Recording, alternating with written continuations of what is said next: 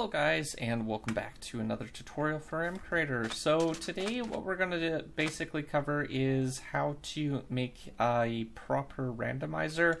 I'm going to be covering basically all the stuff that I know about using the random number block and some different tips about basically using it, as well as fixing some issues and stuff like that, and what you can do to make a random thing that will generate something random with a few different conditions. I've basically set up a item, so when we right click on a block, it will basically output a message to the player, which will tell us what the percentage of value is. We're going to right click on the block. It says 0.49 or less than.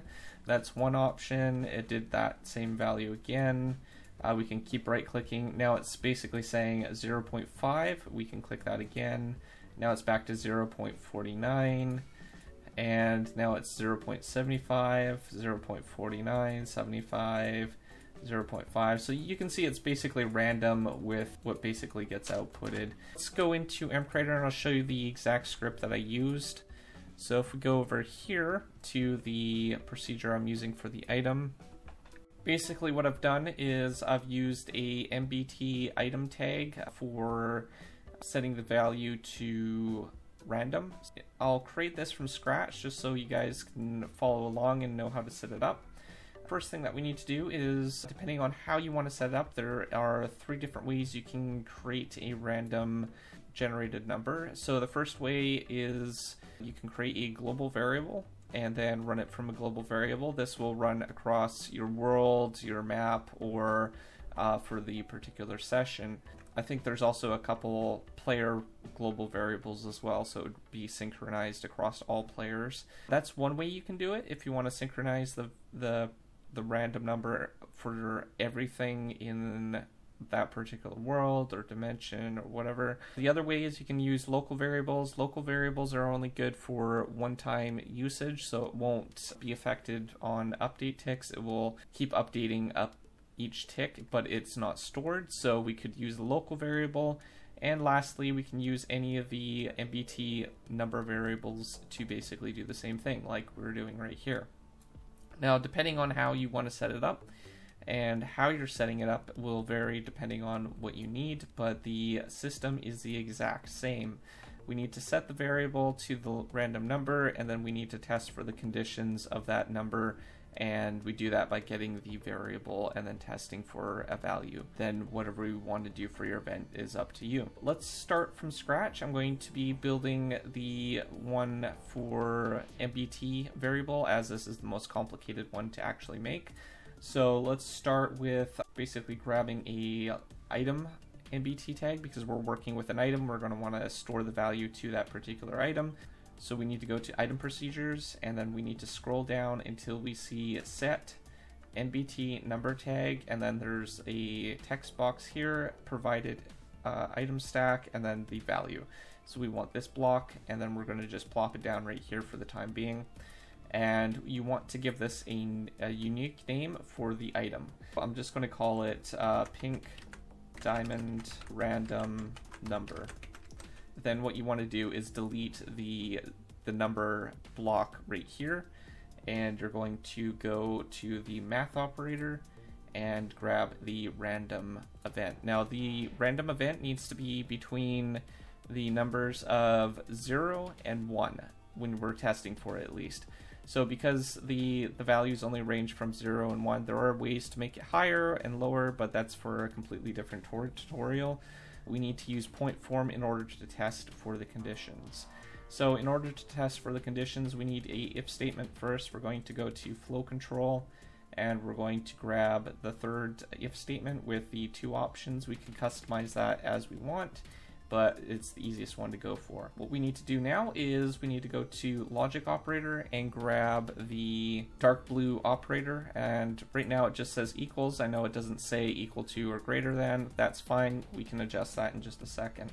Now what we need to do is now go back to the entity procedures, and we need to scroll down until we find get MBT number tag, and then the tag name, and then of and then provided item stack. So we're going to place that down right into the operator that we just added. We're going to copy the MBT tag name. I'm going to paste it in here.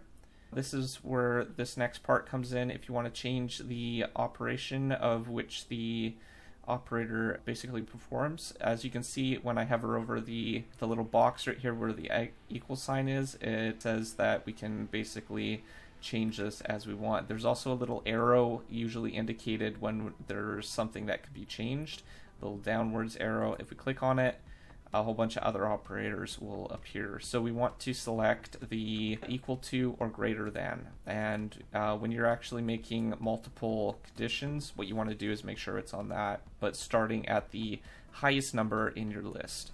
So the first thing that we need to do is go here to math, grab a number, and then we want to test for our highest number that we're going to be testing for. So this will be lower than 1, obviously, but it'll be the highest number we start with. What I started with in the example was 0.75, just because that's a pretty good number to start with. It's a quarter. Anything between 0.75 and 1 is 25% of that the random number can generate. There is some math behind this. So what we can do now is we can basically just copy or duplicate this by right clicking on it and then duplicating, and then we can bring this down to our other condition.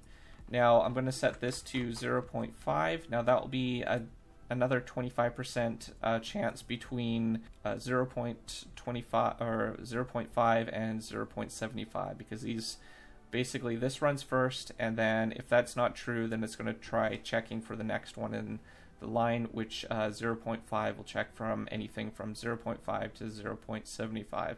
Technically anything higher, but because 75 has already run, it will be pretty much void because it doesn't matter at that point because it's not true. So it'll only check for anything between 0.5 and 0.75, even though it still checks for the rest of it. Now, if you want to customize your if statement and add on to it or change it or add more conditions or anything like that, we can click on the little gear icon right next to the if, and a little box will appear. You can see that there is else if and else. Now we already, because we selected the second one, we already came with, the third operator condition, so we already came with an else if statement. If you want to test for anything that basically is remaining, what you can do is just quickly put an else statement on, and that will check for anything less than 0.5 on the thing. So 0.49, for example. And it would be the equivalent of doing an else if, and then duplicating this, and then testing if it's less than 0.5. So it's just an easier way if we were to do an else statement. It takes less procedure blocks. So outside of that, that's all there is for that part. Now for some things that require to be run, this block right here, this random block, sometimes has some issues with running twice. This is completely normal. This is how Minecraft basically operates. So what you can do to fix that, if it runs more than once or doesn't run, there is some troubleshooting you can do. First thing that you're going to need to do is you're going to need to place down an if statement, go to logic, grab a not statement, which is basically telling it if it's not on something, then we're going to test for that. And then what we're going to do is go to world data, and down below, lower to the bottom of the list, there is provided world, remote, and then client side. So this basically means, is it running on the client side? And we're going to place that here. So now we are basically telling it, is it not running on the client side? And what we can do is, if it's running, say, a block, and we're doing a random procedure like this for a block variable, we want to run it on the server side. So this is basically what it's doing. Is it not on client side, which means the other side would be server side. If it's on the server side, then we want to run this procedure. And it will only run it once rather than trying to run it multiple times and causing issues. So in these sections here, all you need to do is basically fill out what you want to do, and that's all there is to it. You can use, again, global variables, local variables, and NBT tags, so any of those will work in the exact same manner. It's just slightly different. You don't need to set the name so much. You set the name with the actual variable.